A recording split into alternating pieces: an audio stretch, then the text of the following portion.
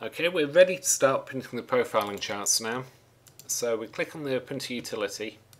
First box that comes up is just to load up the first profiling chart, little file dialog box. So we go into our downloads, go to the standard charts that we've downloaded and select the first one. And there we have it. It's all loaded up. It's a very basic utility. It's a little rough around the edges, but there's not a lot to it. You find the options up here. You've got page setup and print. First one is page setup. We need to make sure it's in landscape mode. That's quite important, otherwise you'll only get part of the chart actually printed on the page. So if you're only getting part of the chart printed on the page, not the full chart, then come back, change your orientation over, make sure it's set to what you know, opposite to what you had it before. Should be horizontal, like that. Landscape. Scale, leave that to 100%. Paper size should be based on the paper that you're using on your printer, so in my case it's A4. Now come down into print. This is where we need to be very careful to make sure that we turn off all colour management in the driver. For profiling, you need to have colour management turned off in your software and your printer driver. Now, using the Adobe colour printing utility, that handles turning off the colour management in the software. For the driver, you need to do that yourself. Now, all drivers are a little bit different. You'll find various tab names, page names are different between each driver.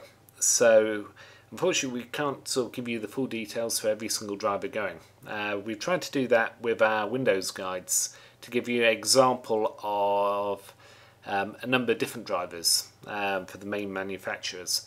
Now we're going to do that for the Mac as well. We haven't got all the guides up at the moment. Hopefully, but whilst you're watching this, you might have the latest guides on there now, which have the more examples of Mac drivers. But for now, I'm just going to show you the driver for my own personal printer here, which is a 3-in-1 Epson, the PX710. The actual settings should be similar between driver to driver, but you might just need to try and figure out which maps to what setting in your printer driver. They'll be named a little bit differently. Things like media handling might be called paper handling or paper type. If you do get stuck, if you do get any issues, then just, if you can send us a screenshot, then please email us a screenshot of your printer driver and we can advise you on what your settings should be. But for now, I'll just go through and explain what needs to be done on this particular driver.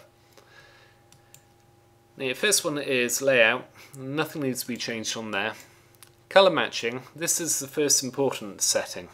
Now, for most drivers today, that should all be handled for you as it is shown on screen now, with colour sync enabled, but everything greyed out. If you've got a driver where this isn't greyed out, you've got the options. Don't choose colour sync, choose the other option, in this case Epson Colour Controls. You might have it called vendor control, or there might be another name for Canons nowadays. But most drivers will have it all greyed out. It means that the colour sync's already figured out that it shouldn't be applying colour management at this stage, so it's just saying I'm dealing with it. Paper handling. Make sure scale to fit paper size is not selected. You do not want to expand these charts to fill up the page. If they're too big, particularly if they're A4 charts, then we can't actually scan them in, and we'll have to reject them and ask you to send in a new set. So that's going to be disabled. Cover page none. Print settings. Now this is also an important stage. As we said before, the media type defines how much ink is put down on the paper. So you want to choose a media type which gives you the optimum ink density on the paper for the particular paper that you're using. If you put too darker, too denser amount of ink onto the paper, the charts will be too dark and it will lead to problems with the profile where you will be getting colour casts and blocking your shadows and that. If you print the charts too lightly, then you won't get the full saturated performance out of your printer. The profile will be created based on the maximum saturation that you've got using the current setting. So you're basically reducing the performance of your printer by doing so. So you need to strike a balance where the charts are not too dark, but they're still very saturated. Again, this is where density charts will help you find this setting. If you want to go to that extent of looking into the using the density charts, you basically print out the density charts like a profile chart, but use different media types for each chart, and then you can compare them and see which one looks the best. Now it's quite a long process. We've got some details in our guide on there. And what I'll try to do actually, I'll try and create a video later on to show you what you need to do for that, what needs to be looked at. But if you read our guide, that should give you enough information and some screenshots as to what to look for to find the best setting on here. Now for the Epson, if you start off near the top, if you're looking at the glossy settings, they're the ones that put most ink down. If you go into semi-gloss, that's a little bit less ink, semi-gloss and luster. Then you go into your Epson mattes and your heavyweight mattes. There you've put the least amount of ink down. That's the same for all drivers basically. Your glossy will always take more ink than your matte papers.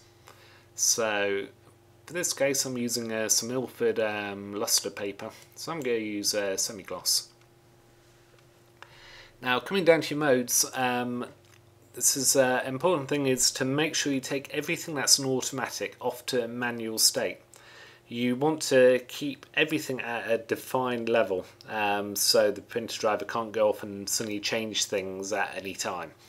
And linking in with this, it's also a good idea to actually save your settings. If your printer driver allows you to actually save all your settings, once you've set them, then save them, because you will be using the same settings every time you use the profile. So certainly at least make a note of all the settings you make, but if you can save them into some settings sort of file which you can then sort of recall at any stage, you then don't have to worry about making sure everything's set up correctly. Now we're going to advanced on here. This gives us our print quality. Again, this is another important one, because you would expect to maybe, if you're looking at getting a profile, you want it to be the highest quality possible. Now, some printer drivers actually change their colour output when you're changing to a different quality setting. How noticeable that is depends on the printer and the driver. But you might find that if you create a profile for one print quality setting, it doesn't work so well when you actually use it with a different print quality setting.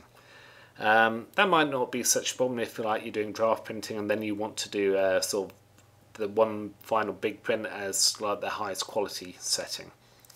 But no, what we'd probably recommend is actually just get the one profile for the highest quality that you want to use. Then try it at different settings. So if you do use other settings, try it with that and see if it works. If you're getting a change in the colour output and you're not happy with that, then you would need to get a new profile done for the other print quality setting. The other thing to note is some papers don't accept the highest quality print setting, because you're basically adding more ink. You're usually using smaller size ink droplets and quite often increasing the density of the ink. It's not like a doubling, you're not, whereas you might see the DPI go doubling up in size. You're not actually doubling the amount of ink being used. Most of the time, it's quite a lot less. But it can have an effect with some papers where the paper can't absorb that much ink. So again, that's another thing to maybe check the density charts. Check what print quality setting works best for your paper. In this case I'm going to choose photo. Now some printer drivers might have a print quality like this, a sort of textual description. Other drivers will have a numeric description, with 1 being the highest quality. And you also might get a DPI setting as well. So any of those, just choose the print quality that you really want to use this profile with. I'd recommend turning off high speed, any other options on there as well. Now again, to colour management, this is the third and again important setting within a printer driver. You need to make sure that the colour management is turned off. In my case, there's no other option, it's turned off. If you don't have that option, if you've got a number of options, you've got to make sure that no colour adjustment is selected. It might be stated somewhat differently in your driver. It might say no colour management. It might be a tick box that says ICM, and when you select that, you then get an option, another check, no tick box to say no colour management. You might even have another tab. So I've seen drivers where you've got a number of tabs and one will say matching, and you got to go in there and you got to turn the colour management to none. So there's a number of different ways that this can be displayed in your printer driver. Hopefully it's all fairly self-explanatory, but if you have any queries, again, please do get in touch. Send us a screenshot if you can and we can advise. Getting through the rest, expansion, we certainly don't want to change the size of the image, it's all grayed out for me anyway. Extension settings. Fixed red eye, that has to be turned off. If you've got any settings on your printer driver that does any kind of image enhancement whatsoever, anything that's going to change the colours, anything that does the sharpening, anything like that, please turn it off. You want to make sure that everything is off. Any automatic settings, any enhancement settings, it's all turned off. And two-side printer settings, not really relevant on this. And that's it. All I need to do then is just click print. Now, with the Mac version, we can open up a new file. I think with the Windows version, you actually have to restart the app. But here we can just load in part 2 again. Again, I would go through, check that everything is correct. We've got it on a horizontal landscape mode. We're going to print. I just go through and check the main pages again are all set correctly.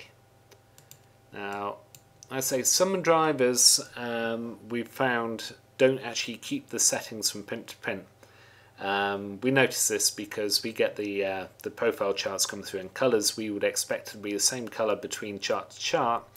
They're actually different, and the reason is because normally the media type or the printer type, paper type I mean, have been changed just by the printer driver being started up again. So it's a good idea just to double check all of those and then you just print it again. At this stage it's probably a good idea just to double check the charts, make sure you've got no marks on them, no scuff marks, no damage to any of the colour patches. Make sure you can't see any vertical lines going through any of the patches, or any lines whatsoever, no mottling or anything like that. If they're all solid colour and it seems like a reasonably good match to what you see on screen, then that chart's ready. There's a few exceptions to that. Third-party inks, you will quite often get a very strong colour cast. That's fine. If you do get different to what you see on screen, as long as it's not overly dark, it shouldn't be a problem. You've got to remember you've just turned off all the colour management in your printer, so it's not going to match up identically to what you see on screen. And then you're ready to go. I would leave the charts to to dry for probably 24 hours. Then put them in a hard-backed envelope and send them off to us. Our contact address is on our website. We really do recommend a hard-backed envelope because if they get sort of damaged in the post, if they get creased or anything, then we just have to ask for another set. When you do send them, please make sure you get them weighed at the post office, because we do get delays sometimes where not enough postage has been put on, and sometimes the post office go very slow. They hold on to them for a week or so before we actually get hold of them. So a flat A4 cardboard backed envelope is a perfect way to send them. We prefer not to have them in tubes. Again, I wouldn't even recommend sending them sort of by courier or sort of by signatory or anything like that. It's just unnecessary expense for yourselves, and we generally cannot guarantee that someone will always be here to actually accept them. So I would just put standard sort of first class postage on them, get that weighed at the post office and send them off to us. Once we receive the charts, we'll process them. It normally takes 1 to 3 working days. We'll find out if there's any issues with the charts. We'll get in touch with you, and once we've created the profile and we've tested it, we'll then email that back to you. Okay, I think that just about covers how you go about doing that, creating the profile and charts using the Adobe Color Printing utility. I hope that's been informative for you, and if you have any questions whatsoever, then please get in touch. Email address is on our contact page. Thank you for watching.